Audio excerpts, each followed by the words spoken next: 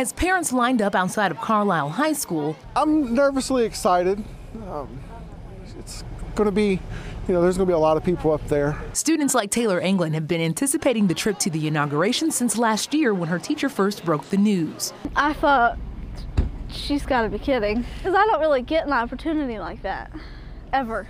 More than 30 students from Carlisle High, Madison Senior High, and Butler Tech filed onto this bus for an 8-hour ride to what they say is a once-in-a-lifetime opportunity. The idea of transferring power in a peaceful way is what we're all told to honor and respect. Senior James Maccabee says he's eager to see the atmosphere on the Hill. It's very unpredictable, but I feel like there might be a lot of protesting, and that would be an interesting experience because we've only ever seen it on the news here.